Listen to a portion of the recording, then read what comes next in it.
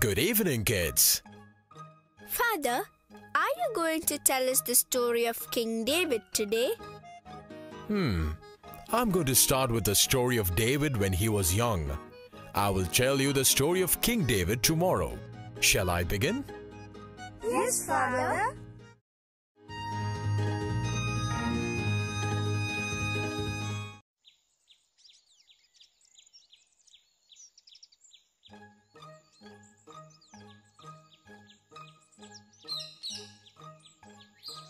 In the town of Bethlehem, there lived a man called Jesse. He belonged to the tribe of Judah and was the grandson of Boaz and Ruth.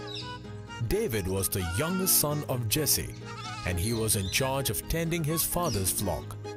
David was a gifted musician too. The Lord is my shepherd, there is nothing I shall want. Hey, little one, you don't look okay. What happened here? What's over there? Let me go and see what's there.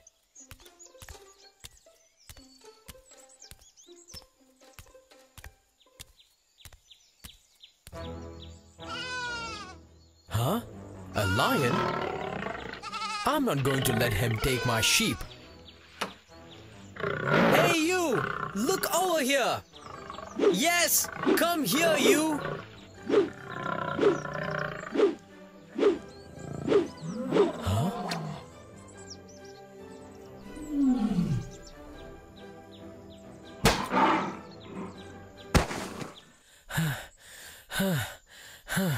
Is it dead?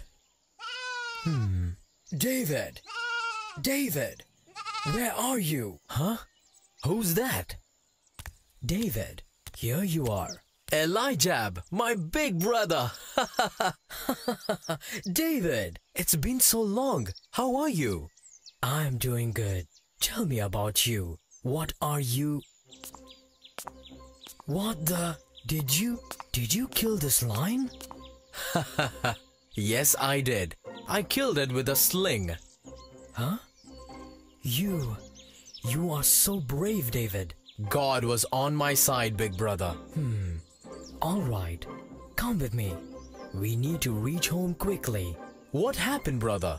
Why are you in such a hurry? David, have you heard of Prophet Samuel? Of course I have. He has come to our home and he is insisting on seeing you before dinner. Huh? Prophet Samuel wants to meet me? What could it be? I don't know, David. Let's hurry. It's getting late. You walk ahead, brother.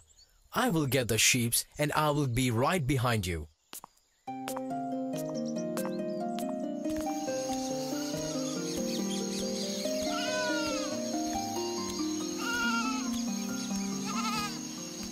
Prophet Samuel had a vision, and he arrived at Jesse's house as ordered by God. God had chosen David as the next king of Israel, and Prophet Samuel arrived there to anoint him as the next king.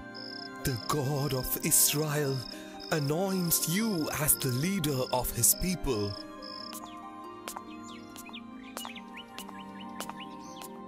After anointing David as the king of Israel, Samuel left the house of Jesse. In the meantime, at Saul's palace, the Spirit of the Lord had departed from Saul, and he became a very troubled man. He couldn't sleep, and he had lost his mind. Master Samuel, please don't leave me. No! My lord. Huh?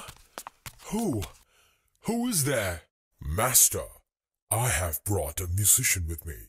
I thought music would give you some comfort. All right. What is your name? My name is David, my lord. I am a shepherd from Bethlehem. Come sit here and play your music. Thanks, my lord. David was a gifted musician. His music soothed Saul's troubled soul, and he was able to sleep peacefully.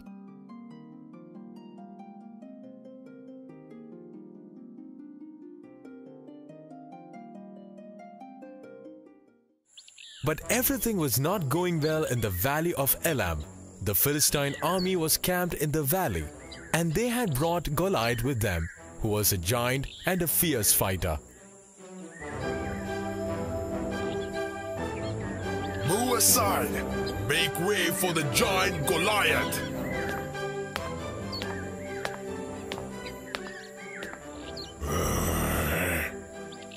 Huh? What was that? I don't know. I will go and take a look.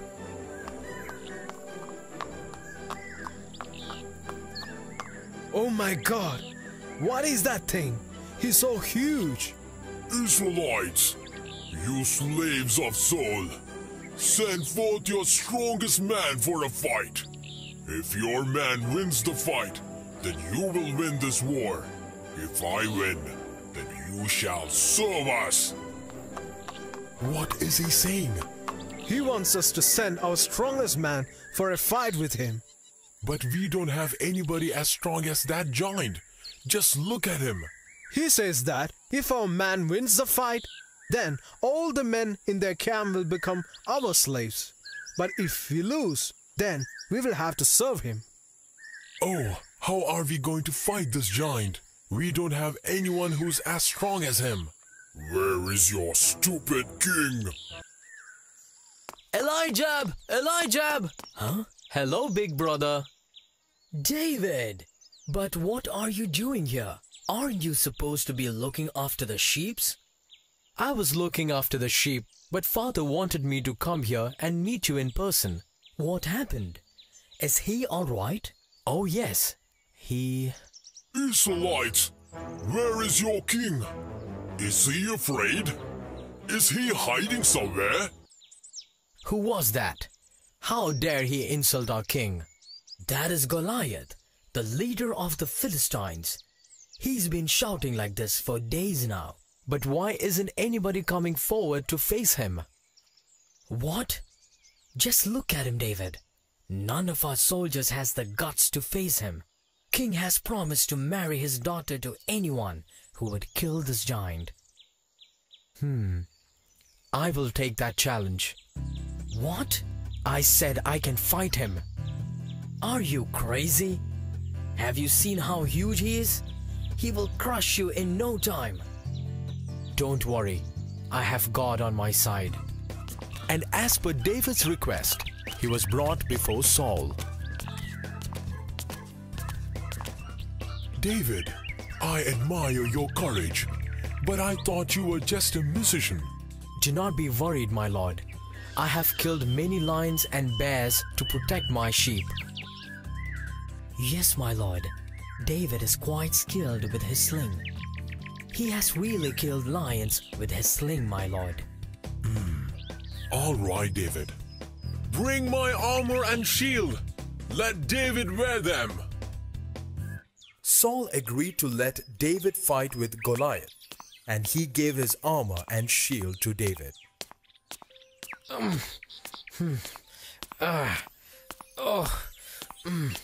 What happened, David? My lord, I cannot walk with all these. These are too heavy. But David, how are you going to protect yourself? You need to wear those. Don't worry, I have God on my side. So David walked into the battlefield with just 5 stones in his bag and God on his side. What are you doing here, kid? What have you got there? Stones? Are you going to chase some dogs? Run for your life, kid, or else I will give you to the dogs. You can boast after winning. Let's fight. You have your spear and sword, and I have Lord on my side. Huh? How dare you! I am going to crush you, you little dirt! You stupid Israelite! God, help me. Oh!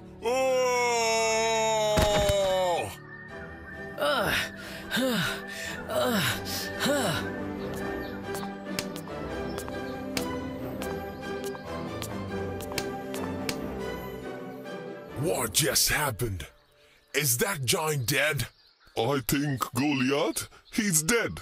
My brother, he killed Goliath. David killed Goliath.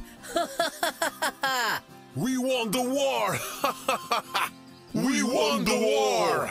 David killed Goliath with just a sling and God on his side. He took the sword from Goliath and cut off his head. The Philistine army ran away when they saw that their leader was dead. David, from now on, you will be my personal god and head of my army. I am honored. Thank you very much. I will be always grateful to you, my king. And as I promised, you may also marry my daughter. Thanks, my lord.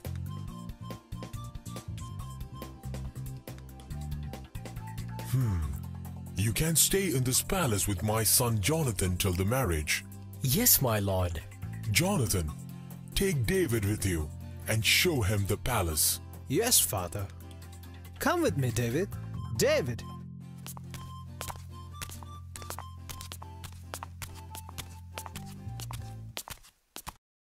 David, I saw how you defeated the giant, Goliath. You were very brave. I had Lord on my side. You're so humble, David. From today, we will be brothers, inseparable. My life for your life. I will never forget this, Jonathan. My life for your life. From that day onwards, Jonathan and David became inseparable. They fought many wars together and won all of them. Jonathan rejoiced at David's victories. The people of Israel became increasingly fond of David, and this didn't go well for Saul. He was jealous when people rejoiced and honored David's victories. Now what more can he have but the kingdom? I must do something. Master, our army has won again. When they hear the name of David, Philistines are getting scared. Yes, father. David must be made the commander-in-chief. He deserves it more than anyone else. Jonathan, do you know what you are saying? What happened, father? There is no one in this whole world like David, and I love him more than my life. You and your love, you idiot! Don't you know that he will snatch your crown? So what, father? It's obvious that after you, he should wear the crown and not me. Stop it! I will give him the crown he deserves! Seeing that his own son was praising David, Saul's jealousy grew further.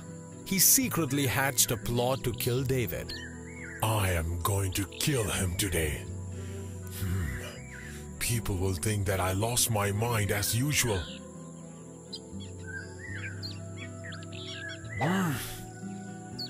Huh? Master, Father, what did you do? Huh? Someone came at me with a sword and I threw my spear at him. That's all. It's okay, Jonathan. You know how the king sometimes loses his mind. Are you all right, David? I'm okay. Come, let's go.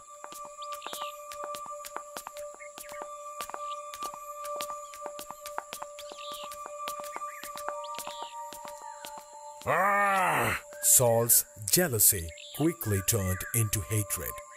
Saul made several other attempts to kill David, but all of them were futile.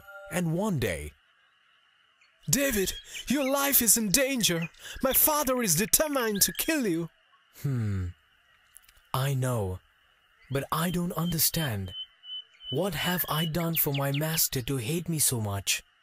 It's because he knows. Know what? My father knows that Prophet Samuel has anointed you, and you will be the next king. Me, a king? I'm running for my life here. You, David, you will be the king of Israel someday, but you must escape tonight. I will, my brother. Thank you so much, brother. My life for your life. My life for your life. David decided to escape that night, and before leaving, he went to bid farewell to Michal. No, dear. Please don't leave me. Mitchell, do not lose heart. I will come back when your father changes his mind. He'll never change his mind. He has become so blind with jealousy. Let me also come with you. No, dear. That'll be too dangerous. You have to stay here. David waited until everyone was asleep and go out through the window. Lord God, protect him. Huh? King Saul has gone mad. How else can he levy such heavy taxes? It's like we are giving money for him to squander. I'm tired of paying these taxes. Being a king, that madman thinks that he can do anything. But what can we do? If we don't pay, then our lands will be taken. Did you hear what he did to the priest of Nob? What happened? Just because Nob gave a piece of bread to David when he was hungry, his whole family was slaughtered. Oh God, he has really gone mad. There is only one way out. What is it? Let's join David. He is a kind man, and I'm sure he'll help us. You are right. David is the only person who can help us from Saul. But how are we going to find him? Saul's whole army is unable to find him. I've heard that he's hiding in the cave of Abdullam. Let's go and look there. Discontent with Saul's rule and plagued with debts, many people came to meet David. There were about 400 people who came to seek the help of David. He took these men and taught them how to fight. David, please help us. That wretched king, he took everything. My land, my cattle, he took everything. Don't cry, I will take care of you. Saul now became suspicious of everyone around him. Instead of waging war against the Philistines, he turned all his energy on chasing David. How long, David? How long are you going to fool me? My lord, David and his men are hiding among these rocks. They can get out only through this path. We will catch him tonight. It's getting dark. Let's stay here tonight. We can catch them in the morning. You can sleep inside this cave. We will keep a watch outside. When everyone was asleep, David entered the cave without anyone noticing him. When he saw that the king was asleep, he took the spear and the pitcher of water that were kept near Saul. He could have easily killed the king there. Instead, he just took these two things with him and left the cave.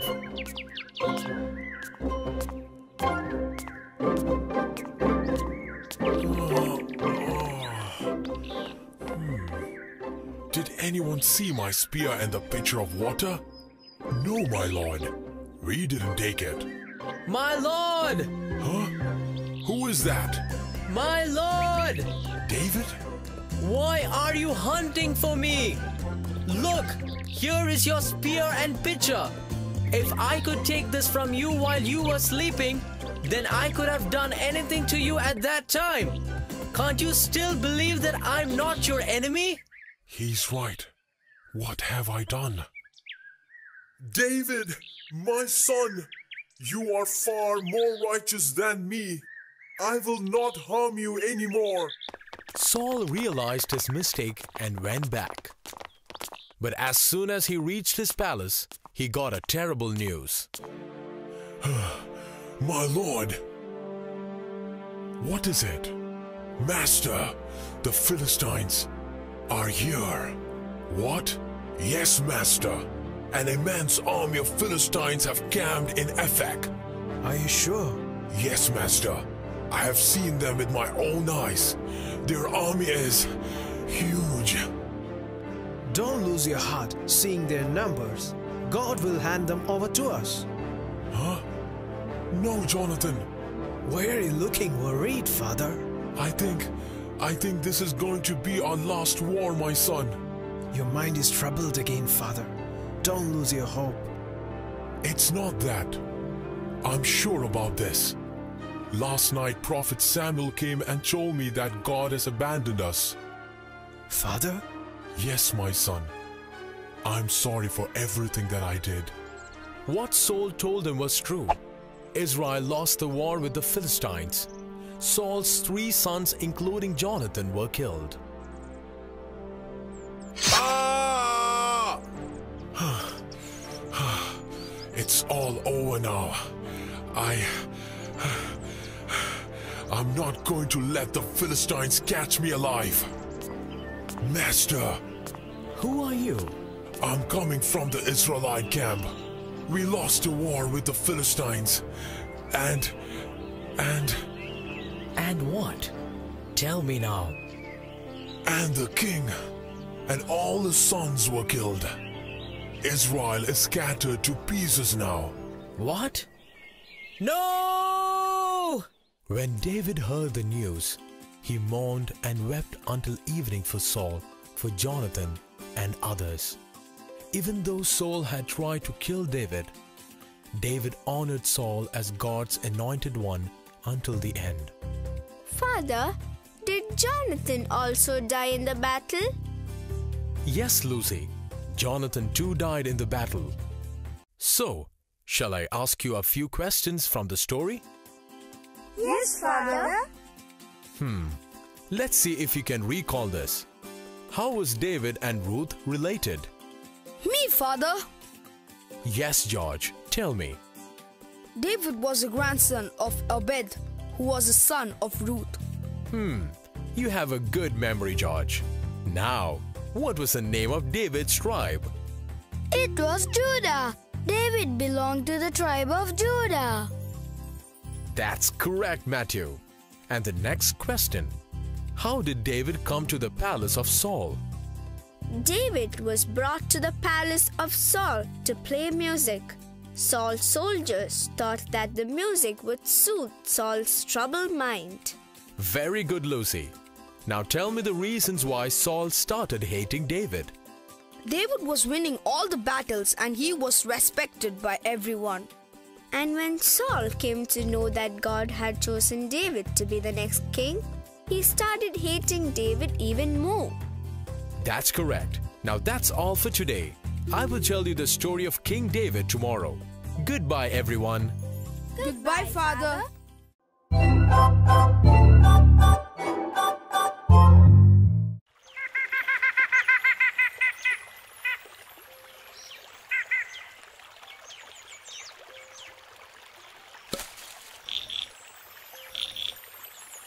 I am bored. Me too. Where's Matthew? Oh, don't worry. He's playing with Jimmy over there. Ha ha ha ha. Now go and fetch this, Jimmy. Come on.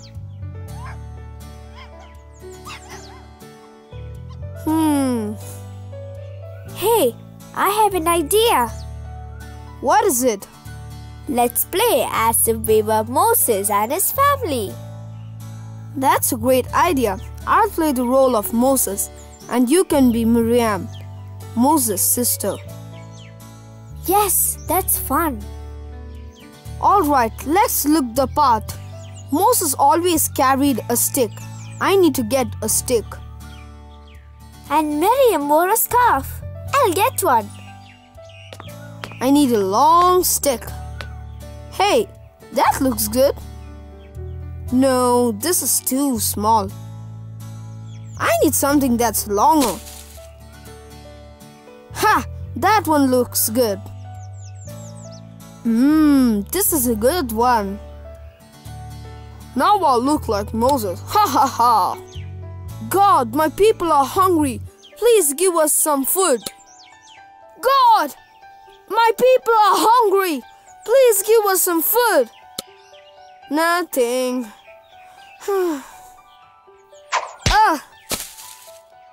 Can it be? No.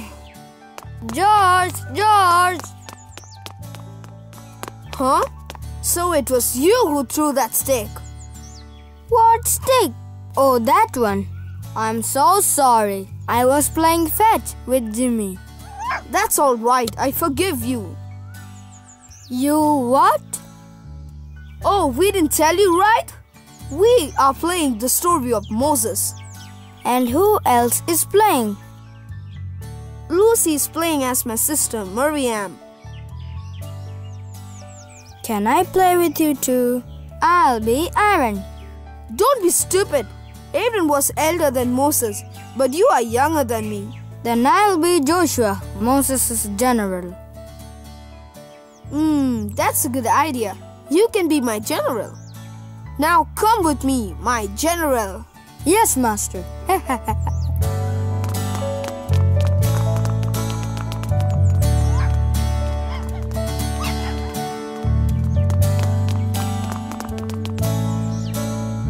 Where were you? I went to get this. Now don't I look the part? You look okay. So what do we do now? Why don't we part this river? Yes, let me try that.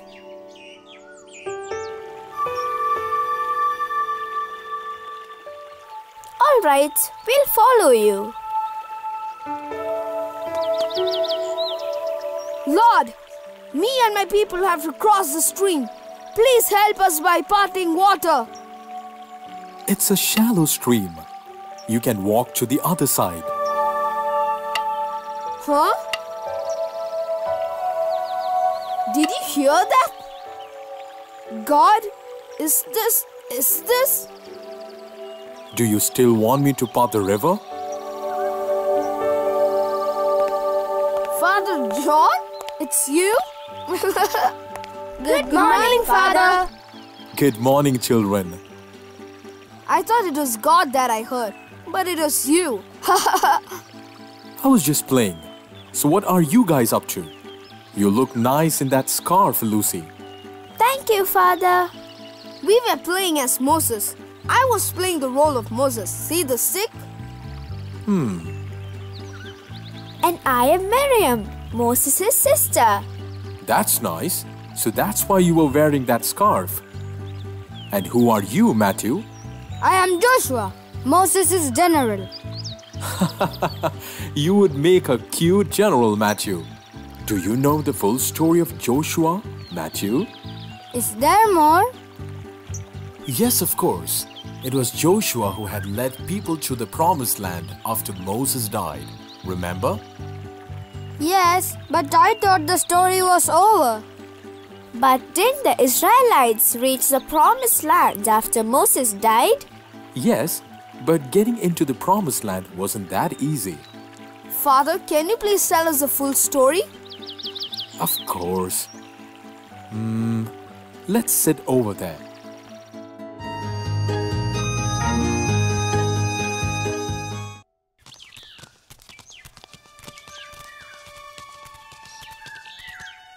Moses died before reaching the promised land. But before he died, Moses entrusted the task of leading the people to his general, Joshua. And Joshua finally arrived on the banks of the river Jordan. Children of Israel, we will camp here at the banks of River Jordan. You can rest now. You can put down the bag, my son. Huh? Our boy is tired. I'm not tired at all, Mother. Can I go to play now?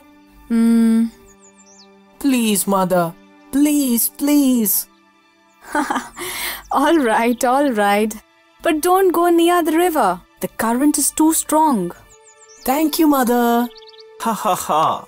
Look at our boy. Thank you, God, for giving us such a good son. What, dear? Our people should have trusted Moses. And because of what we did, we have been wandering for so long. 40 years. This is so vast. How are we going to cross this? I'm grateful to you for showing me the promised land. Joshua. Huh? Who? Who is that? It's me, Joshua. God? I have chosen you, Joshua, to lead the Israelites to the promised land. No, I can't. Moses was a great leader, but I'm just an ordinary man. I can't lead them. There is greatness in everyone who has faith, Joshua. But I can't lead them. I'm frightened. Yes, you will face many dangers, but be strong and always remember that I will never leave you. And I'm grateful to you for choosing me to lead them. But please tell me, God, how are we going to cross this river? The river is very swift, and it's very deep too.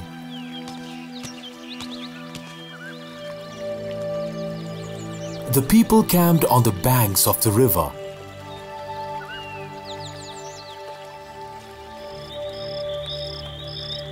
And is there enough food as well? Yes, sir. We have enough in stock for a few days. God will surely help us. Who are you? Huh? Go away if you don't want to get yourself killed. I think he's the king of Jericho. The king? I am Joshua, the leader of Israelites. God has promised us this land. Is that so? Well, I am the king of Jericho, and I will never let you enter. We were liberated from slavery in Egypt, and we have traveled this far following God's word. Please let us enter our promised land. The promised land? Your God promised, not mine. Now get away before I call my troops. We have God on our side. You and your God. Do you see this river? Do you think you can cross this river? Huh? And if you manage to cross this river, then you will be facing our wall. We have the strongest wall in the world. So understand this. If you cross this river, then you better be prepared for a fight. Our God had protected our leader Moses, and he will protect us this time too. Yes, I've heard about the Red Sea, how your God parted the Red Sea, but he has no power here. Stay away from Jericho, or my army will destroy you. Joshua, what are we going to do? Don't worry. Have faith in our Lord. We will cross the river when God tells us to. We have full faith in you, sir. But I'm worried about the king of Jericho. He's like the waters of this river, dangerous.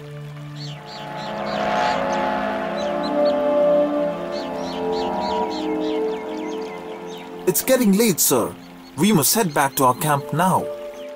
Yes, let's go back. Joshua. Huh? You two walk ahead. I'll be right with you.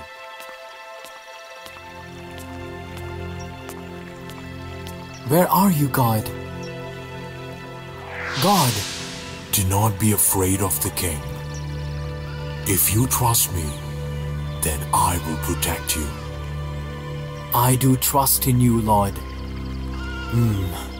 I need to know more about this king of Jericho. I have to know how huge his wall is. And also I must know how big his army is. I've got an idea. I'll ask 2 of my men to sneak into the city and see for themselves. Joshua selected 2 men to sneak into Jericho and tell him about the king's army.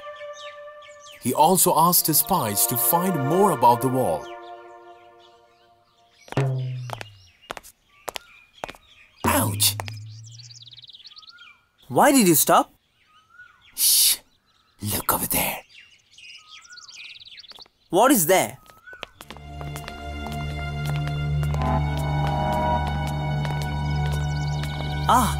Hide! Quick! But king, what if those Israelites cross the river? You really think they can? They will die if they try crossing it. That's true. But do you think that God will help them? Nah, I think they are all making things up. I am their leader. Moses was a cunning man. He tricked those people to come out of Egypt.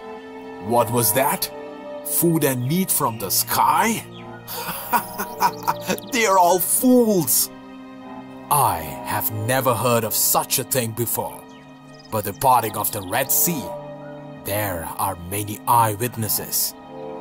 That must be a trick too. Now let's stop wasting our time thinking about those fools. We are getting late for the meeting with the council. Let's go. Yes, sir. Shh. Don't make any sound. Look there. Oh, the king is having a meeting with their army. Ha ha. Come on, start counting. Commandos, 1, 2, 3, 4. Foot soldiers, 10, 20, 30. Horses, 2, 4, 6. Who are you? Think we have been spotted. Answer me. Who are you? What are you doing here? We? Just run. 9 turns around and start running. Huh? They are spies. Catch them. Catch those spies.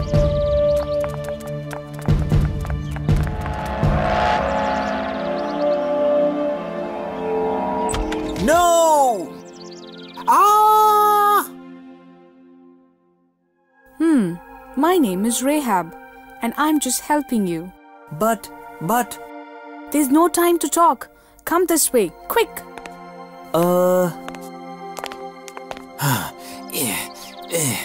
They must be somewhere around here. You go that way, and I will go this way. Come, quick. Where is she taking us? I don't know. But what if she takes us to the king? What if she's lying to us? Under here, quick. Open the door. Open it. They are here. Quick, get under it. Let's go. By the order of the king, open this door. Open this door, or we will break this down. I'm coming. What is it, sir? Move aside. Where are these spies? Spies? What spies? Did you see 2 men running down the street? Oh, those men. I saw them running towards the city gates. Everyone, they are headed towards the city gates. Get over there. Rahab told the Israelites it was safe to come out of their hiding place. We don't know how to thank you, sister. Yes, it was a brave thing that you did. But why did you risk your life for us? Yes, why? We are just strangers. Everyone here in Jericho have heard about you. We know that you are coming for our land. We have heard about your God who rules the heaven above and the earth below. And we have also heard that your God is so powerful that he parted the Red Sea for Moses. It's all true, sister. Moses was a great leader and God was with him. We kinda miss him though. You must get out of town and hide in the hills for 3 days. Here, take this. You can use this to get down. Thank you, sister. God bless you, Rahab. You are very kind. Wait, one more thing. What is it? When your people attack the city, will you? Say it, sister. Can you please ask your men to spare me and my family? Sure. You have been kind to us, sister. We will ask our men to spare you and your family. Leave this red rope hanging from your window. It'll be a sign that no one in this house is to be attacked. Thank you. Thank you so much. Joshua's spies did like Rahab had told them.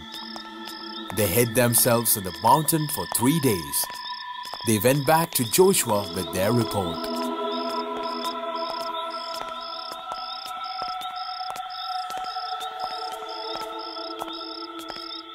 That's what Rahab told us, sir. Is it true? Yes, they are all afraid of us. They are afraid of our God. Let's thank God. He has done as He said. We are going to cross the river tomorrow. The next day, all the Israelites marched towards the river. Help us, God. Bring forth the Ark of Covenant. Joshua directed the priests to carry the ark into the river and hold it there. Behold, the power of God! As the crowd watched, a miracle happened. The priest held up the ark and God separated the water. Mother, look! Wow! He's doing it just like Moses. God is with Joshua, just like he was with Moses.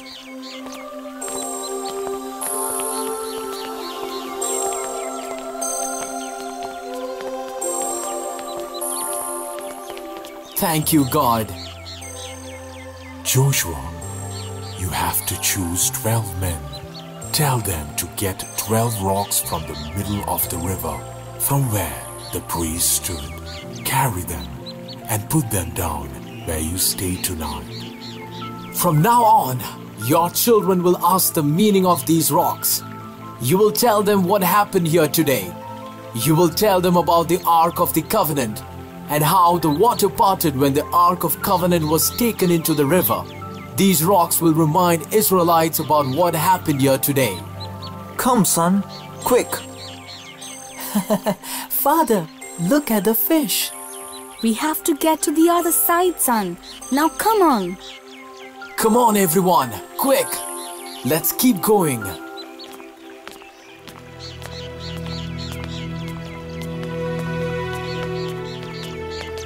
And so, every Israelite crossed the river.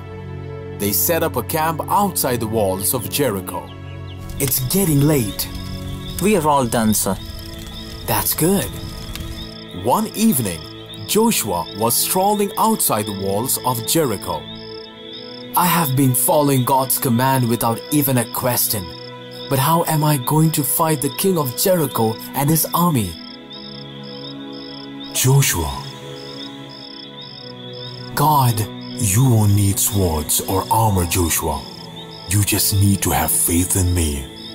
You have to do as I say to defeat the king and the army of Jericho. Next day morning, Joshua asked Israelites to form a long line. Remember, do exactly as God has instructed. You shouldn't utter a word. You shouldn't make any sound. First, the 7 priests marched to carry a ram's horn. Then the priest marched with the Ark of the Covenant. And behind them marched the soldiers carrying their arms. They marched one time around the city. What are they up to? I don't think they are here for fighting. I think this is just a parade. But why are they doing this? Don't worry. They're just fools. And they are walking away. I wonder what was the meaning of all this. Come on, we have better things to do. When do we attack the city, Master? we are not going to attack it. We will march around the city again tomorrow. What? What? And remember, you must keep quiet. Not a word tomorrow. The only sound can come from this ram's horn. So the Israelites went to the walls again and marched around the city once.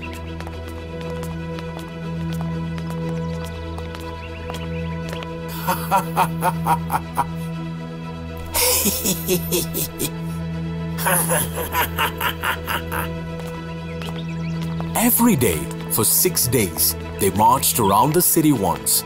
But nothing happened for 6 days. You Israelites are fools, and the biggest fool is your leader, Joshua.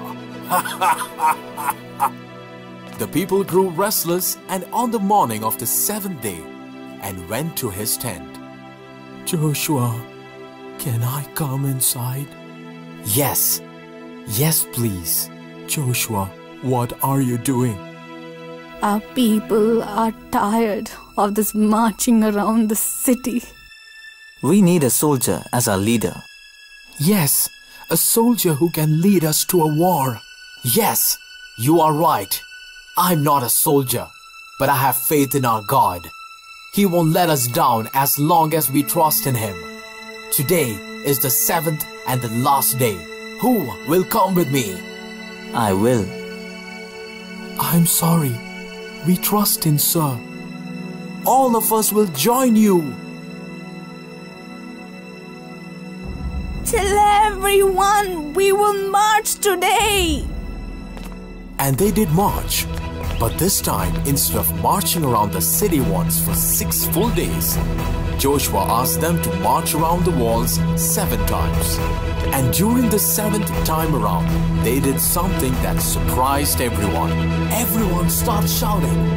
Yell and scream to the top of your voices. Your voices should reach the heavens to thank God. Shout, for God has given us the city of Jericho. What is this? What are they doing? My Lord, look, the walls are trembling. I can't bear the sound. The sound is shaking. More noise. Yell, everyone. My Lord, look, the walls are crashing. What's happening? Run! Run for your lives! The world is coming down. Run for your life. Joshua and his men brought down the great wall with their voices. A few ram's horns and their faith in God, the Israelites captured Jericho. Joshua, thank you.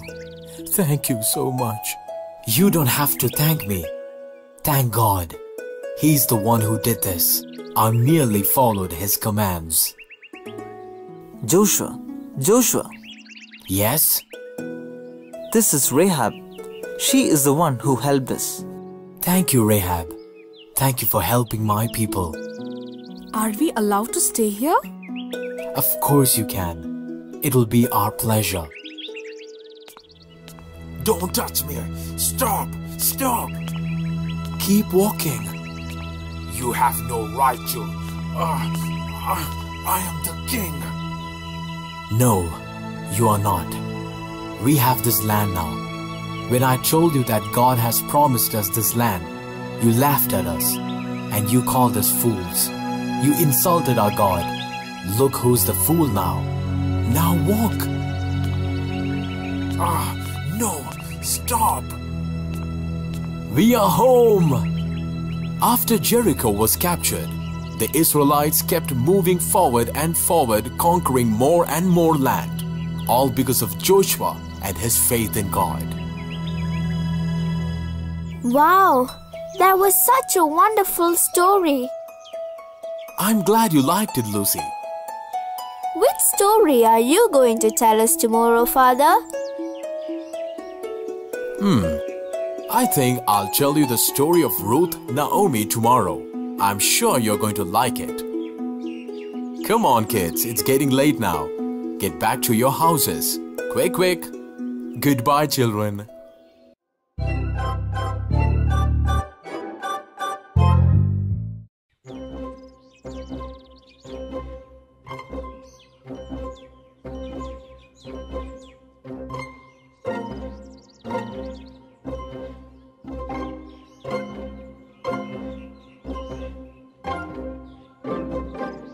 Goliath! I may be small in size, but I have God on my side. I'm giving you one last chance to surrender. If you don't, then you're going to die. What? You are not? Alright, then watch this. Get ready, Goliath. You are going to lose this battle.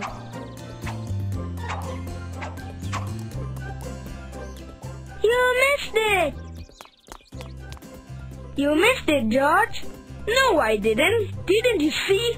The stone touched him. No, it didn't. Now give me the sling. Yes, George. I saw it too. The stone didn't touch Goliath. All right, now let's see if you can touch him.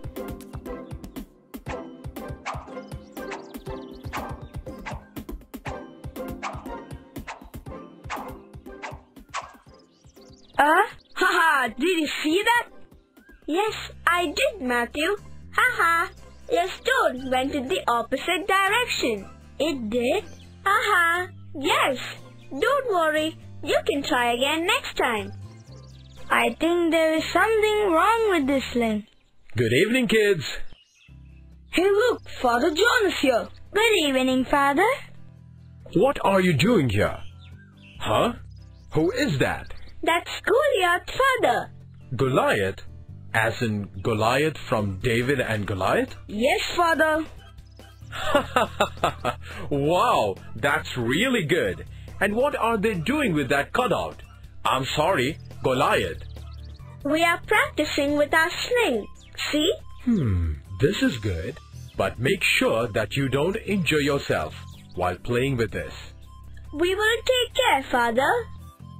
Father, are you going to tell us the story of King David today? Yes, but aren't you playing with your Goliath? We will stop playing. Please tell us the story, Father. Oh, you're that interested, is it? Come on, let's sit there and I will tell you the rest of the story.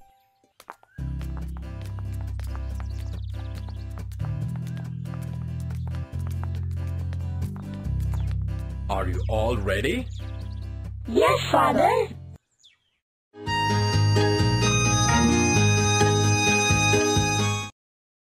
After the death of Saul, David became the king.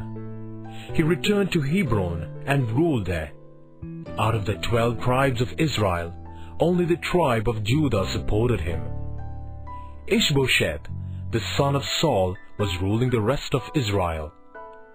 Civil war raged for years, but David grew stronger and stronger.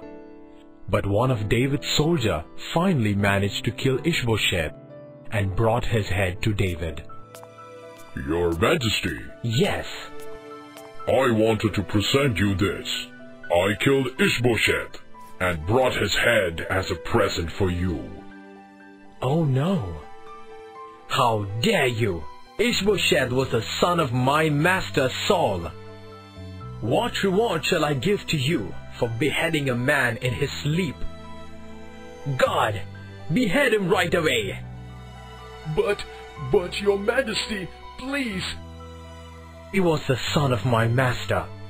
God, take him away. David ruled over his kingdom just and fair. The people of Israel were very happy with David. Hey, did you hear what King David did to the soldier who killed Ishbosheth? Yes, our king is fair to everyone. We are blessed to have a king like David.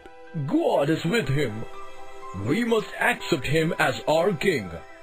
Yes, you are right. Every other tribe in Israel is impressed with his work. You were right. I've heard that all the tribes are gathering at Hebron next week to acclaim David as their king. That's wonderful. We must go there too. All the tribes of Israel liked David, and they gathered at Hebron to acclaim David as their king.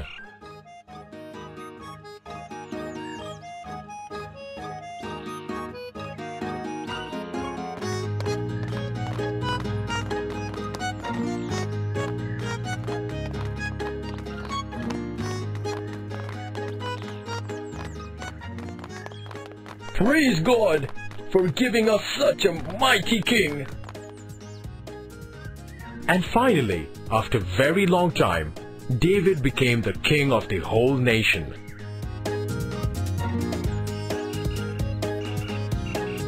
The first thing that David did after becoming the king of Israel was to capture the city of Jerusalem, the fortress of the Jebusites. It became known as the city of David later on.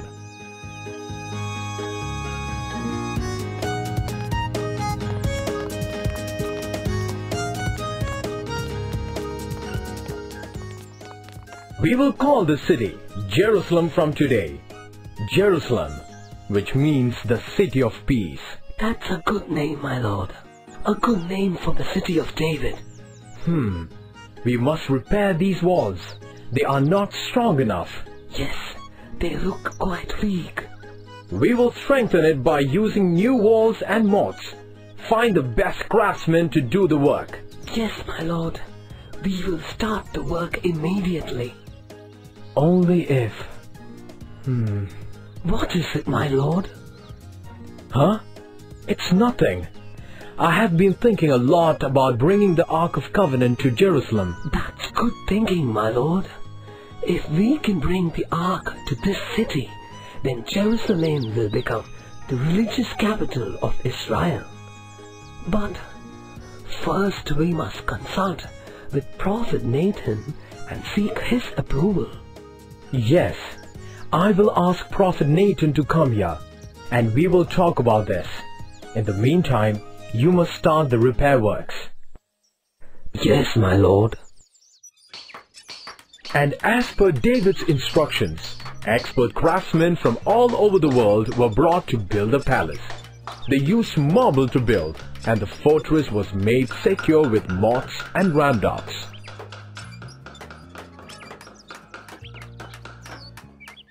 But once the palace was built, David was bothered by guilt. How can I live in this majestic palace when the Ark of Covenant is still in Hebron? I must bring the Ark of Jerusalem. I shouldn't have left the Ark there in the first place. We must bring the Ark to Jerusalem. Call the priest immediately. Yes, my lord. King David got the consent of priests, and the Ark was brought to Jerusalem. The Ark reminded the Israelites of God's holiness and their need to obey Him. David had to fight many battles in the early years of his reign. He was a wise soldier and a humble man who prayed for God's guidance. Prophet Nathan, my mind is disturbed. Why, my lord? All your enemies are defeated, and your people are happy. And you have such a beautiful palace. This palace, that's the problem. What happened? What's wrong with this palace? How can I live in such a splendid palace when the Ark of God remain in a tent? Oh, don't worry. Our God prefers the tent. I know, but I want to build a beautiful house for the Lord, the most beautiful temple ever built on earth. Go ahead, do as you like. The Lord is with you. And that night Prophet Nathan received a message from God. Nathan. Huh? Nathan. God. Tell my servant David, from the day I brought Israelites out of Egypt, I lived in the tent. You will not build a house for me, but I will build a house for you. I will secure your throne forever and rule Israel through your son. Thank you, God. God was pleased with David, and through that message, He assured that David's heir will rule Israel.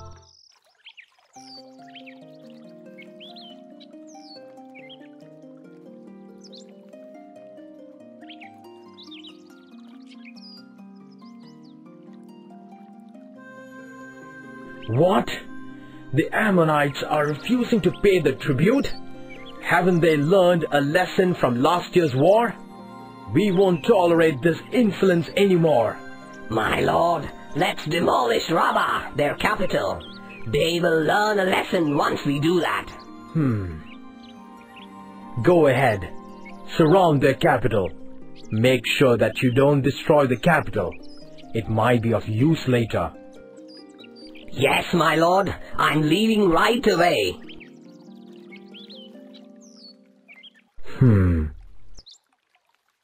Huh? Who is that beauty? She's such a beauty. How come I didn't know such a beautiful woman was living here, right under my nose? Later that day, David had the woman brought to the palace. What's your name, dear? My name is Bathsheba, my lord. I am the wife of Uriah. He is one of your soldiers. Ah, Bathsheba. What a sweet name. That night, David committed a grave sin with Bathsheba, even though her husband Uriah was one of David's brave soldiers. But 2 months later, Bathsheba sent word to David informing him that she was pregnant. David realized that his sin was creating more problems. Where is Uriah? He is in Rabbah, my lord, along with Joab. Ask Joab to send Uriah to me immediately. Go now. No, I made a big mistake. What can I do now? I think I will send Uriah to his wife and make him think that it is his child. You sent for me, your majesty? So, how is the war, Uriah? The Ammonites won't surrender, right? Yes, my lord. All of them have camped inside the fortress. We haven't attacked yet.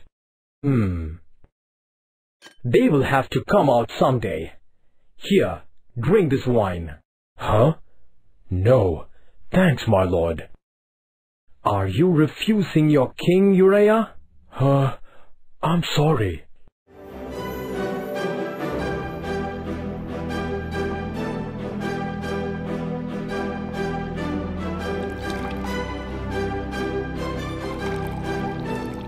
David planned to get Uriah drunk and send him home to his wife Bathsheba. But Uriah kept refusing to go back home. Uriah, it's getting late. Why don't you go to your home now? Huh? What's the matter? Tell me. I can't, my lord. Huh? But why? How? How can I go home, my lord? How can I go home to my wife when my friends and my captain is there in the battlefield? Uriah was adamant that he will not leave the palace, and he slept at the door of King's palace. David tried again to send Uriah home, but Uriah refused to leave and stood by his king. When David realized that Uriah will never leave him, he did an even more wicked thing. Uriah, give the scroll to Joab. We have waited long enough. It's time to attack. Yes, my lord.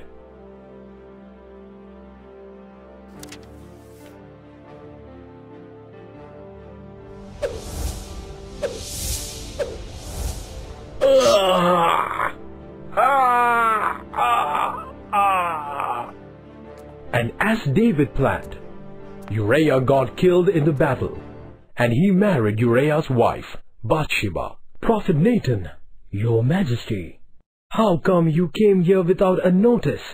Is there anything urgent? Yes, my lord. A grave crime has been committed in your country. Was it? Tell me. This is what happened. There were 2 men living in the same city. The rich man had flocks and sheep in great abundance. But the poor man had nothing but one fine lamb. The lamb ate and drank from his cup and slept on his chest.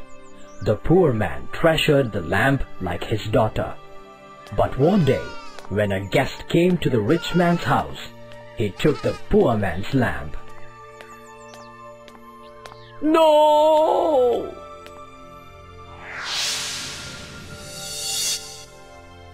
What?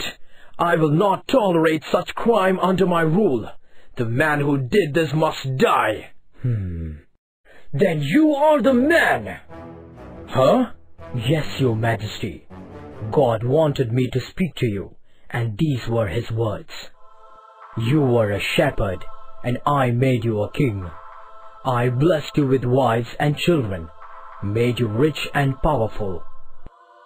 Oh no! Why did you disobey me?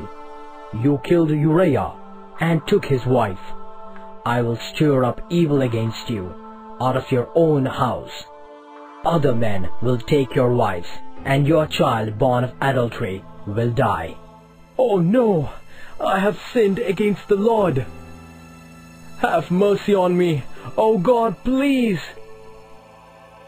Please wipe away my sins, my Lord, please. David wept his heart out. His heart was broken when he realized his mistake. But in spite of his prayers, Bathsheba's son died. No, my son! Why did you take him away, my lord? Why? Don't lose heart, my dear. The Lord is punishing me for my sins. He will not abandon us. God forgave David for his terrible sin. Bathsheba had another child, and they named him Solomon. God has forgiven my sins. Solomon, my son, after me, you are going to be the king of Israel. King David had many other children, but some of his children brought great sorrow to David. Wow, that's an amazing story, Father. It's so inspiring. Yes, George. David was a God-fearing man. When Prophet Nathan pointed his sins, he readily repented and was prepared to accept any punishment. Even in the midst of calamities, he did not lose heart and firmly believed in the mercy of God. So, King David is a model of repentance. Now, you like the story? Yes, Father. We loved it very much. All right. Now shall I ask you a few questions? Yes, Father. Who can tell me the meaning of Jerusalem? Jerusalem means the city of peace. Correct. That was quick, Matthew. And what was the name of David's second wife? Her name was Bathsheba, Father. Who was Bathsheba married to before becoming the wife of David? Bathsheba was married to Uriah, one of David's soldiers. What happened to Uriah? Uriah got killed in the battlefield. It was planned by David. Was David sorry for what he did? Yes, Father. He was really sorry when Prophet Nathan pointed out his sin to him. All right. Now for the last question. What was the name of David's son born out of Bathsheba? It was Solomon. Tomorrow I shall tell you his story, the story of Solomon. Goodbye.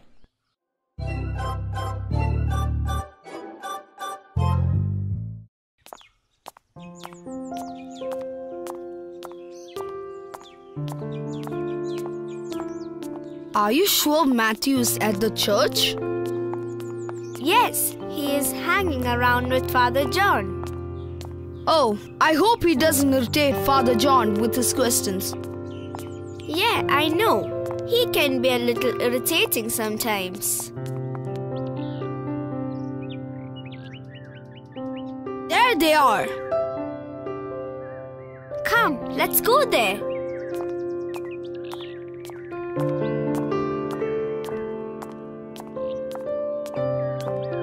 Good morning, Father. Good morning, children. Hello, Matthew. Hello, George. Father, what are you doing here with Matthew? I was just telling him about the book of Judges. Book of what, Father? Oh, haven't you heard about the book of Judges? No, Father, we haven't. All right. Come here and sit down. I'll tell you a story from the book of Judges.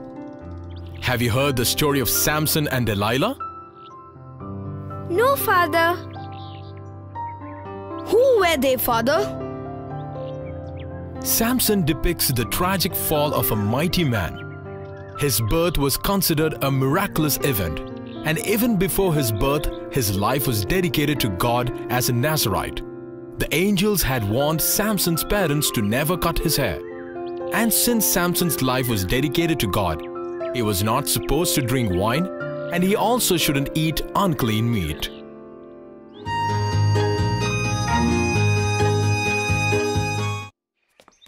He was sent by God to protect the Israelites from the Philistines. Delilah, it's getting dark. We must get back home. Hey, look at that.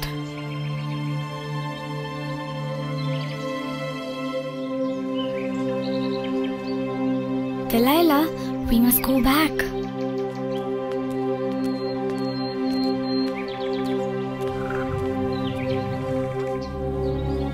What? What was that? Delilah, over there.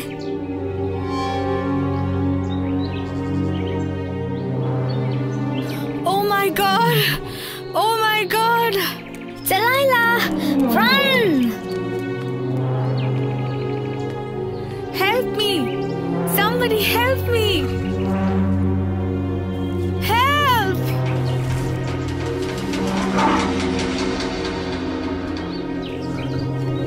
Ah!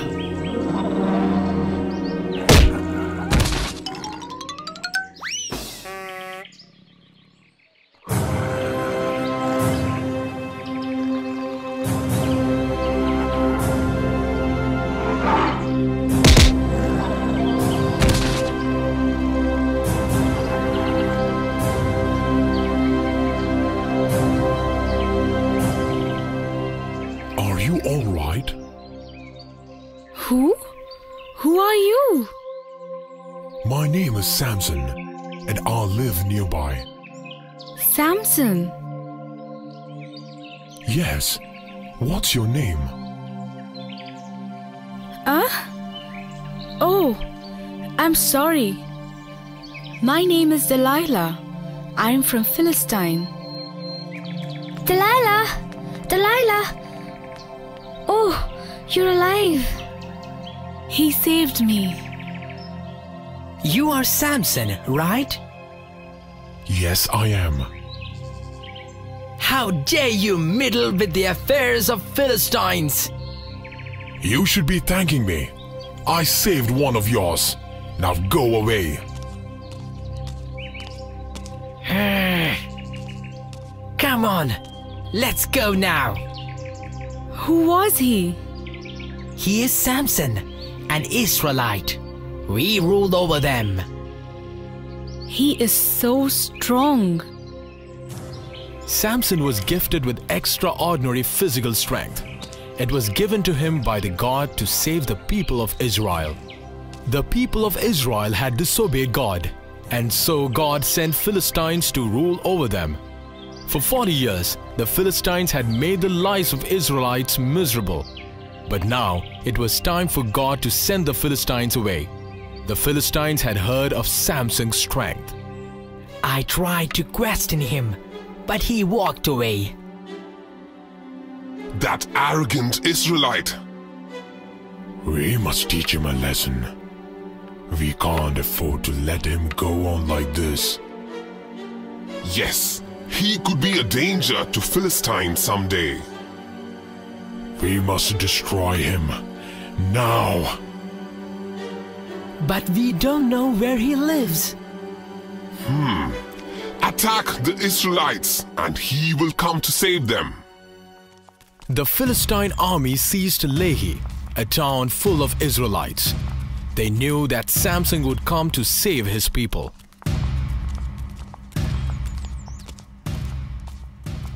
Please don't hurt us. Please. Why are you doing this? What wrong have we done? We will stop only when you tell us where Samson is. Samson?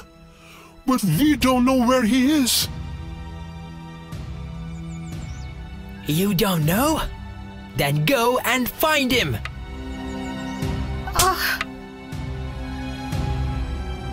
We will have fun with your people until then. Now go! Yes, sir.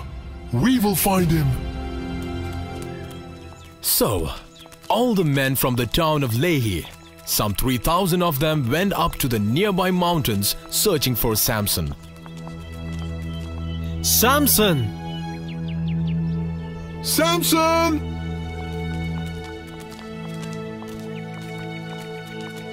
Samson! Samson!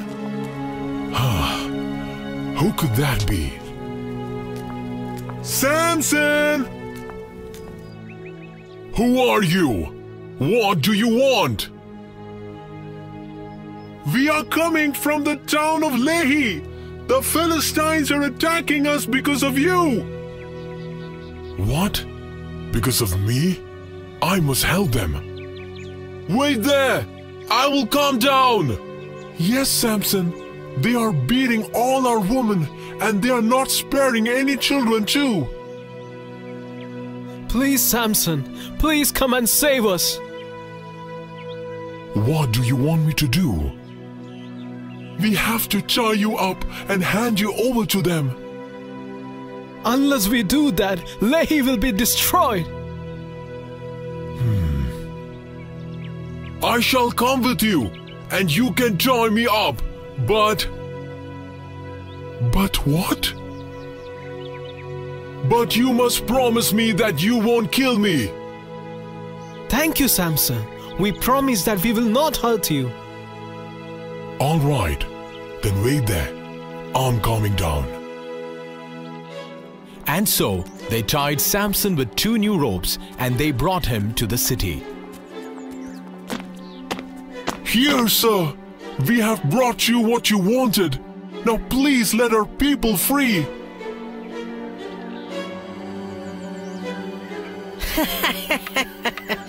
Not so strong now, are you?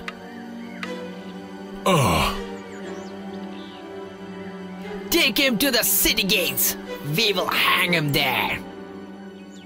But suddenly, the power of God came over Samson, and he broke the ropes around his arms as if they were thread.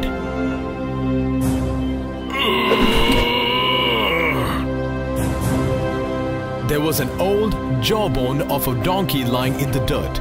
Samson picked it and swung over his head.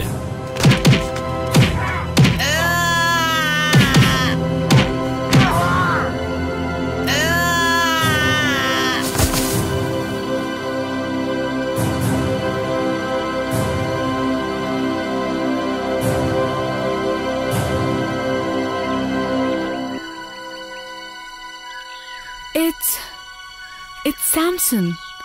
I must go and help him. Samson! Samson! Delilah! Delilah! Yes, it's me. Wake up, Samson. Delilah, with the jawbone of a donkey, I killed 1,000 men today. Yes, you are a great warrior, but you are wounded. Please come to my house. Where am I? This is Gaza. This is where I live. Please come with me. All right, take me to your house. Delilah took Samson to her house and tended his wounds. Samson was blessed by God, and his wounds healed quickly. The wounds have healed. He is much stronger than I thought. But the Philistines were getting restless. They were getting angry of all trouble Samson was causing.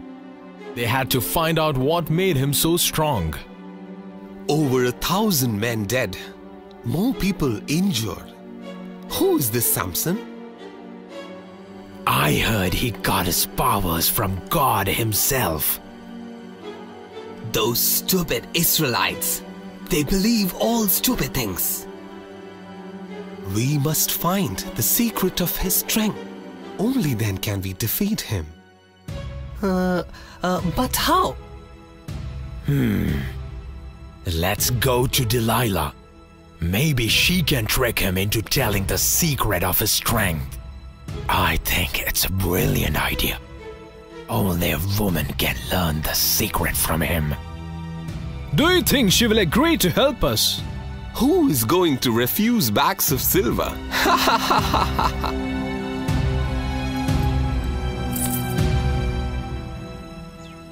After a few days, the leaders of Philistine came to Delilah's house when Samson was not around.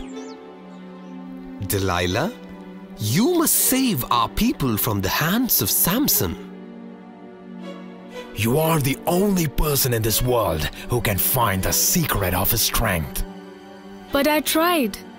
I have asked him several times, but he never told me the truth. Lie! You are lying! Unless you tell us his secret, we'll burn you alive.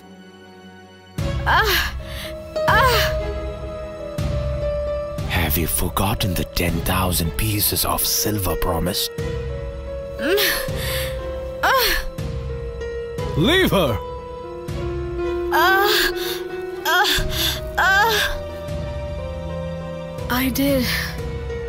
I did my best, but he never tells me the truth.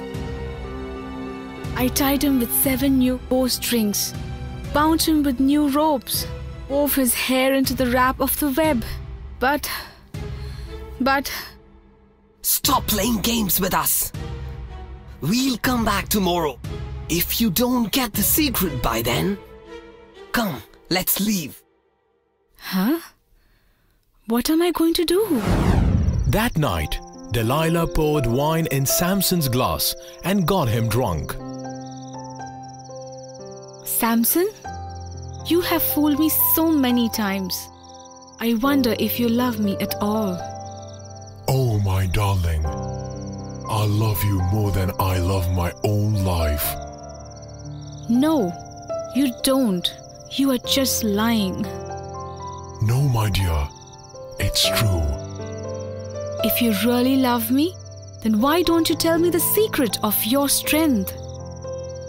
My love, ask me anything but that.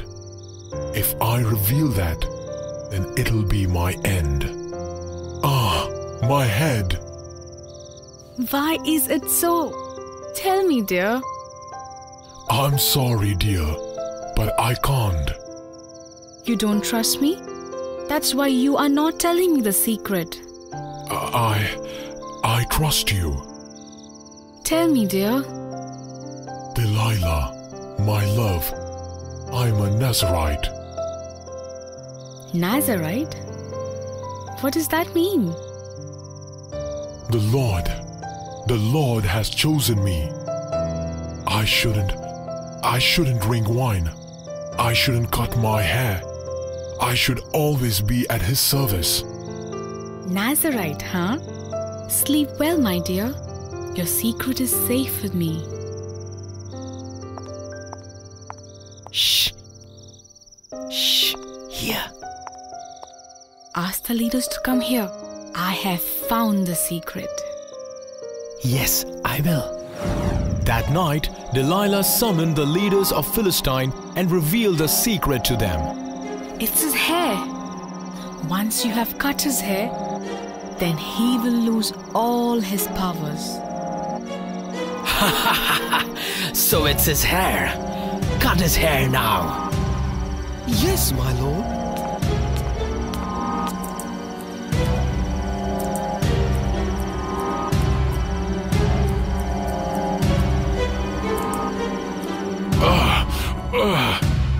What?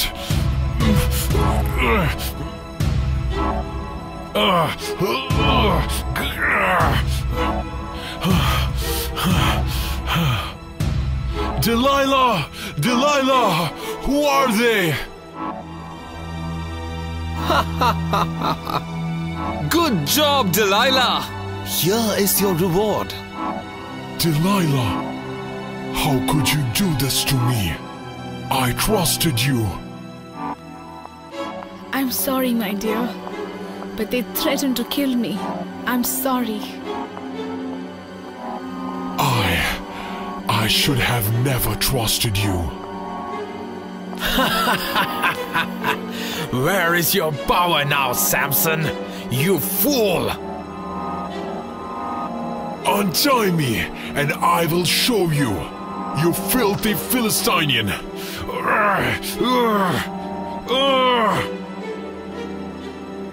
How dare you! Hold him! Hold him! Leave me, you! I'm going to poke your eyes out. Let's see how you fight without your eyesight. No! No! Please stop! You promised me! We kept our word. We didn't kill him. And you got your money too. Now move aside. No! I will not let you. I said move, you! No! No! No! Ah! That night, Philistine kings grabbed Samson and they did a terrible thing. They poked his eyes out, tied him with chains and dragged him away. They locked him in a prison cell and they put him to work turning a great wheel. Day after day, Samson turned the heavy wheel.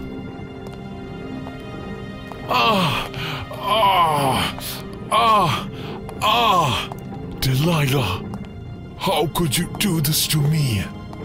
I was sleeping so peacefully in your lap. Why should I blame her? I'm the one who took the vows. My God, how many failures. I sinned. I broke my vows. Lord, be merciful to me. Please forgive all my sins. Please. Samson realized his mistakes, but there was nothing he could do now. He was blind and shut in a prison cell. He had lost all his powers too. He prayed to God day and night seeking mercy, and slowly his hair started to grow back. Ha ha ha! That stupid Samson. He thinks his God is greater than our great God Dagon. He is a fool, and he's rotting now in prison. This should be a lesson to everyone who stands against our God Dagon. I say, we must celebrate. We must celebrate our victory over Samson. Yes, let's have a feast to celebrate our victory. The leaders of Philistine organized a feast to celebrate their victory. They thought their god Dagon had given them their victory over Samson. Of course, their god had nothing to do with it. There is no god Dagon at all. Hey, listen! Let's bring Samson out here so we can have some fun with him. That's a brilliant idea. It would be fun. Bring Samson here. Yes, my lord. Huh? Where am I? Keep walking. Take him to the stage and fasten him between the pillars. Yes, and leave the chains long enough so that he can dance. Dance? Ha ha ha! It would be fun to watch that blind giant dance. What? What are you doing? Where am I? You are at the temple of our great god, Dagon. Dear people, the sacrifice is over. Now you can watch and enjoy the dance by Samson.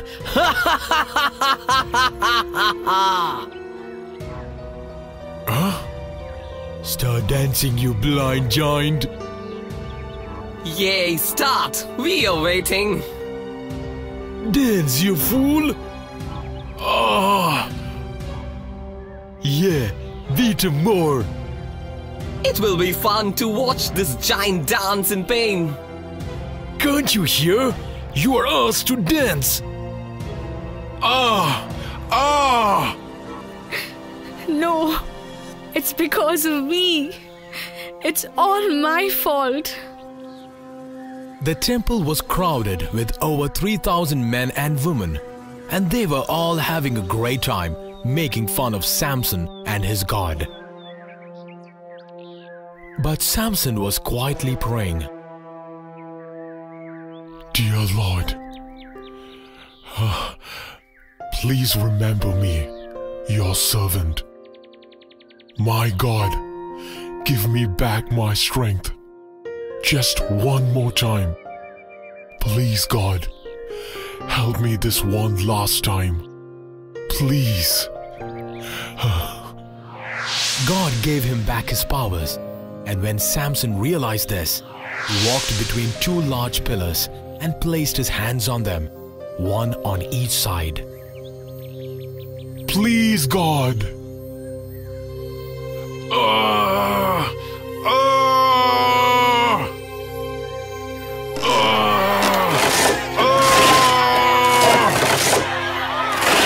He pushed with all his might. The pillars gave away, and the stones of the great building came crashing down in a thundering roar of cloud and dust. It all came tumbling down on the 5 evil kings and the evil people who were celebrating there. The rock fell on Delilah too. Samson too died with thousands of other people. And that's the story of Samson and Delilah. Did you like this? Yes, Father. So, shall I ask you a few questions? Who can tell me who the judges were? Judges were the liberators sent by God whenever Israelites were suffering. That's correct. And who can tell me what a Nazarite mean? A Nazarite is a person whose life was consecrated to the service of God. He would be under the vow to never consume alcohol, to never cut his hair, and not to eat any unclean food. That's good, Lucy. And what was the secret of Samson's strength? Samson was a Nazarite, and because of this, God had given him immense power. And how did Samson lose his power? Delilah tricked Samson into drinking wine, and when he was asleep, they cut his hair too. Excellent, Lucy. Let's leave now, and when you come tomorrow, I will tell you the story of Ruth. Who was that, Father? Was she an Israelite too? No, my child. She was not an Israelite. God does not favor any particular race. Ruth was a Gentile woman, and she became the great-grandmother of King David, from whose dynasty came the Messiah. We shall learn her story tomorrow. Goodbye, Father. Goodbye, children.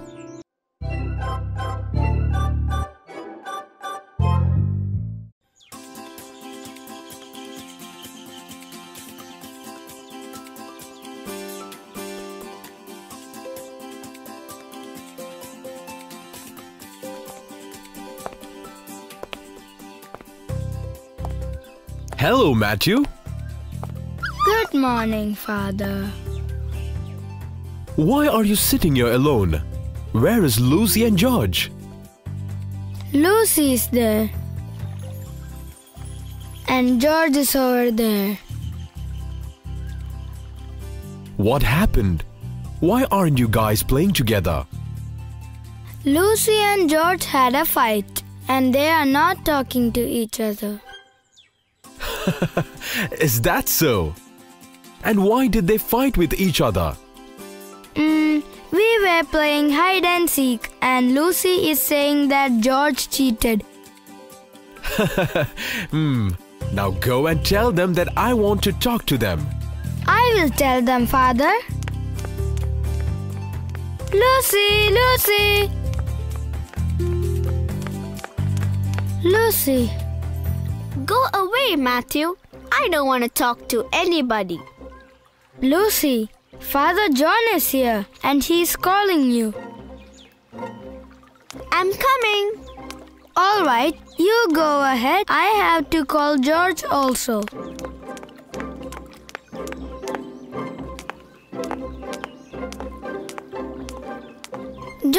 George, Father John is calling you.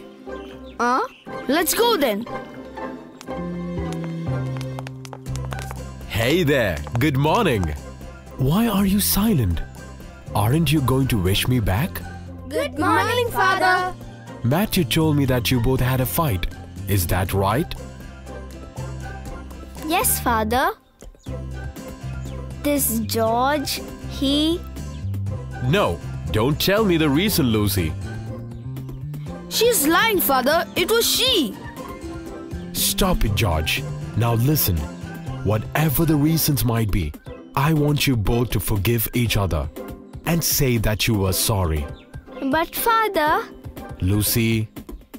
I'm sorry, George. I shouldn't have fought with you. I'm sorry too. You're my best friend, Lucy, and I'll never repeat this. See? Wasn't that easy? Thank you, Father. Now come on, let's sit here. Today, I'm going to tell you the story of Ruth, a Moabite woman. She was an excellent example of how one should trust God. Her selfless love and total dedication to her mother-in-law is depicted as an example for all generations. Wow! Tell us the story, Father. All right, now listen carefully.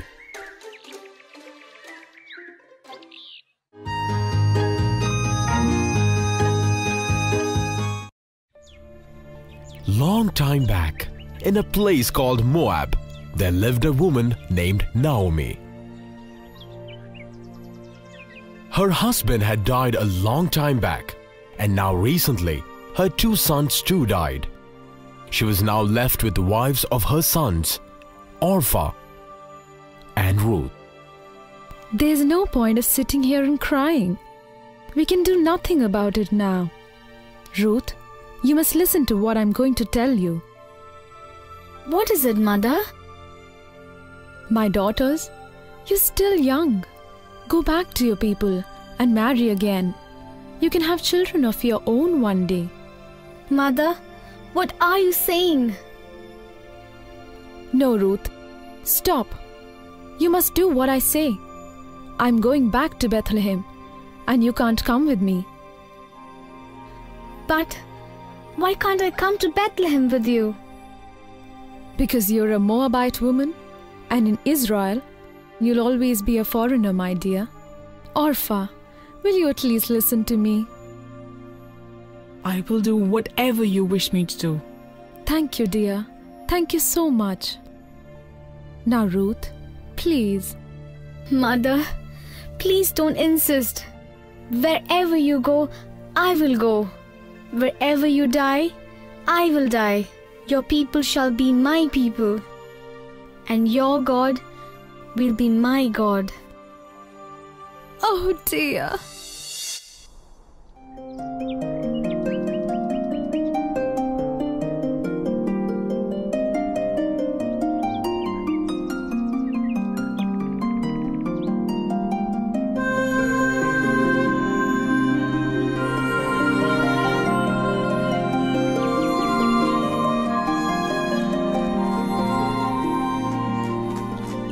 Ruth refused to part her mother, and they both traveled together to Bethlehem.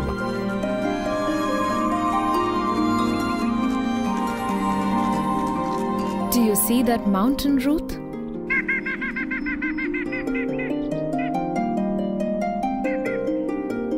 That one?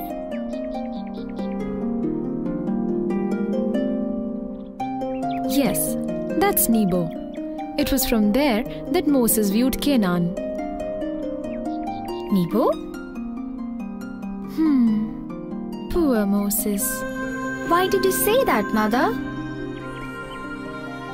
Oh, that's because after leading all the Israelites from Egypt, he died there. He died at the threshold of the promised land. The God of Israel is the God of the poor. He will not abandon me. While they were traveling, Naomi narrated the history of Israel to Ruth.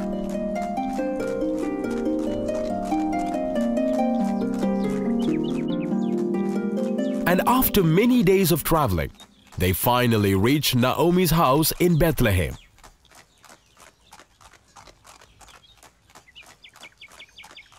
Hey, look. Who are they? I think I've seen that face before. Isn't that Naomi? Yes, it's her. Come on. Naomi! Naomi, it's you! Naomi! You look so different. Yes, it's been so long since you left. Where is Elimelech and your sons? What happened, Naomi? No, don't call me that anymore. Don't call me Naomi. My life has become like this ruined house. I had everything when I left here, but I've come back empty-handed. I'm no more Naomi, the happy one. I'll be called Mara, the sorrowful from now on. Don't worry, Naomi. It'll be all right. But the God hasn't abandoned me totally. He has left me with her, the wife of my son. She is a good woman. May God bless you. For many days, their neighbors helped them by giving food to eat. Mother? Ruth, what is it? How long are we going to live on this charity? Yes, our neighbors are kind, but we mustn't burden them. Mother, I was thinking. What, dear? I was thinking that I can go and work somewhere. What? Yes, Mother. Look, I'm healthy and I can work. But dear, I can't bear that. Listen to me, Mother. This is harvest season and I can go into the fields and glean. No, I can't bear to see my daughter glean in a stranger's land. But why should we be ashamed? You have told me that our God is the God of poor. That's right. But they might insult you calling you a foreigner. Mother, don't worry. I shall return by evening. God, Father of orphans and protector of widows, please watch over my daughter. And that day, Ruth went to work in the fields. She started collecting the leftover ears of corn.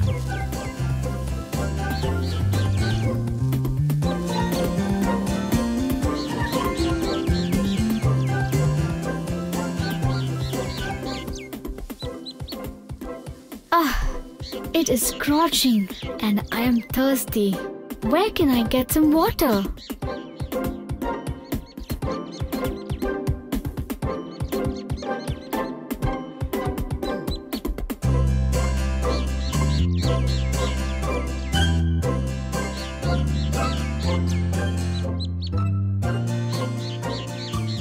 The field that Ruth chose to work that day was owned by Boaz, a relative of Naomi. On that day, Boaz came to the field to oversee the reaping.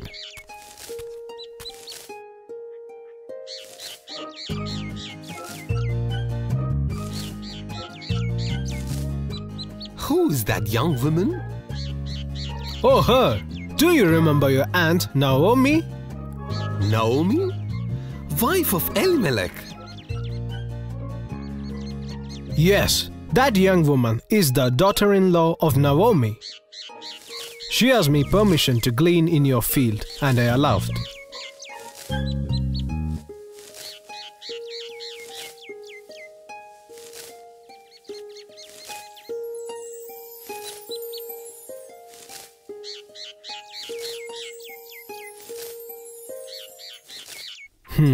They are poor widows. She hasn't taken any break all day. I remember Naomi. She was a good woman and she was tried very hard. What's your name? Me? Yes, you come here. Yes, Master. What's your name?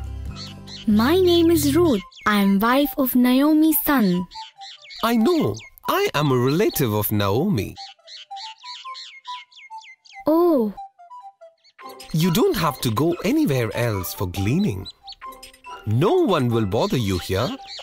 You may drink water from my servant's drawer. Oh, thank you. Thank you so much. But what have I done to deserve this? You? You left everything and came here with your mother-in-law? Come with me. We'll have something to eat.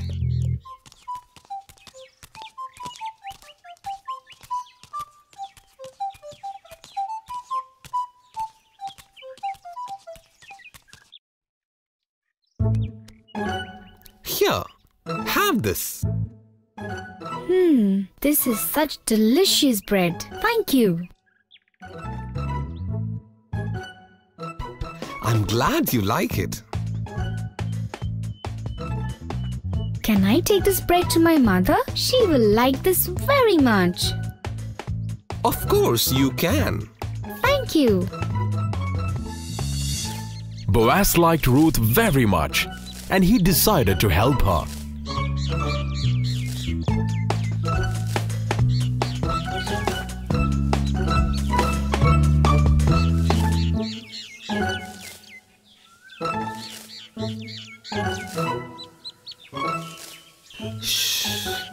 You pull a few ears of corn from the bundle and let them fall down. Let Ruth collect those. You have a good heart, Master. Lord God, protector of the weak, wonderful are your ways. Ruth, how was your day? And how did you get so much grain? Mother, Lord led me into the field of a man called Boaz, a very generous man. Did you say Boaz? Yes, he told me he was a relative of yours. Yes, he's my nephew, my cousin's son. He was so kind. He gave me a lot of bread and roasted grains too. Thank you, God. He also allowed me to glean in his field till the end of the harvest season. That's wonderful. Mother, let's give some bread and grains to our neighbor, Lady Maka. Yes, she is a kind woman and she helped us so much. Until the end of harvest season, Ruth gleaned in the fields of Boaz. She gleaned during the day, and at night she sewed clothes for the poor.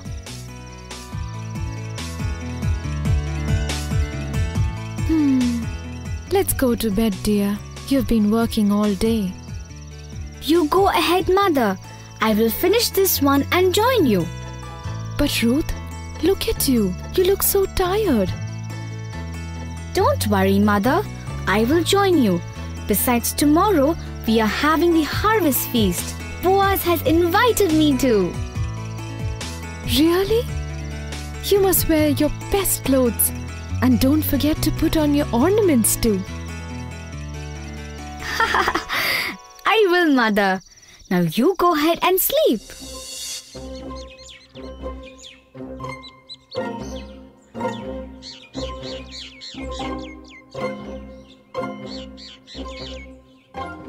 This is big! Ha ha ha! Huh? This is the biggest harvest we had in years. God has blessed us. God has been generous to you because you have been generous to poor people.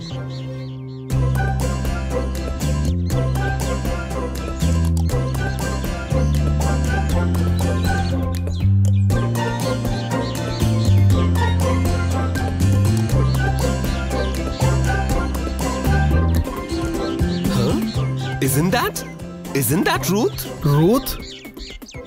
Where? I can't see her. Look at the front. No, I can't. Her? It is her. She's so beautiful. Yes, I too didn't realize that. Poor woman though. She has a good heart. She works all day and then she sews clothes for the poor. I must pay a visit to her mother tomorrow. And the next day, Boaz came to Naomi's house.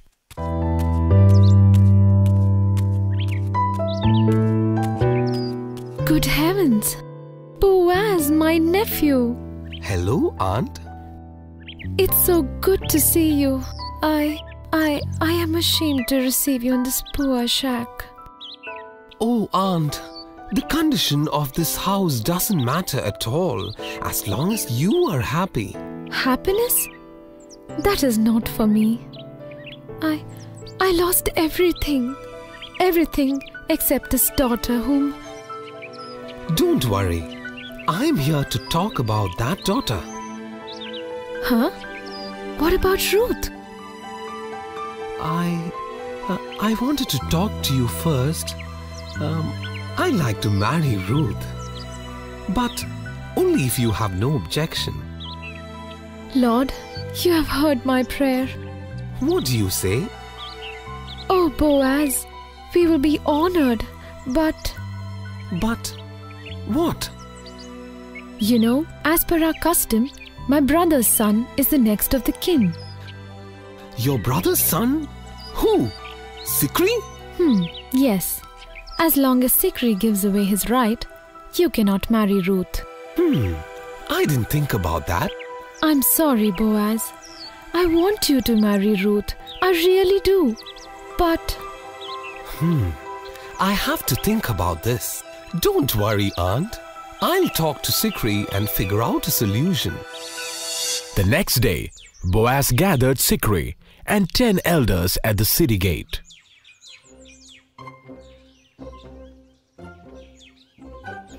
Everyone, the widow of Elimelech is selling a piece of land. Sikri, you are the next of their kin. You are entitled to buy it. Do you want to buy it? Yes, I will buy the land from Elimelech's widow. And as you buy the land, you are bound to marry her daughter-in-law.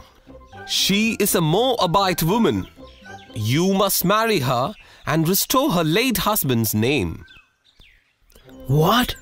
Are you joking? Are you saying that I should marry a Gentile woman? A foreigner? Yes, that is the law of Israel. If you buy the land, then you will have to marry her. Huh? No. No, I don't want the land. Huh? What? Are you giving up your right? Yes, I am. I don't want to marry a Moabite woman. Then you must swear it. Sikri, you must renounce your right in our custom. Give your shoe to Boaz. All right.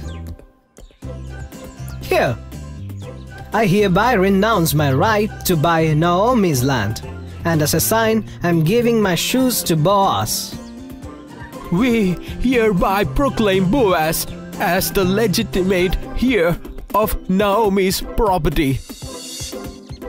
Boaz's plan worked, and Sikri renounced his rights. After a few days, Boaz married Ruth. According to the law of Moses and Israel, I accept you, Ruth, as my wife. I shall be faithful to you until death. May the God of Israel look kindly upon you. May you be honored in Israel through your descendants. Ruth and Boaz had a son, and they named him Obed. And Obed's son, Jesse, was the father of King David. That was a great story, Father.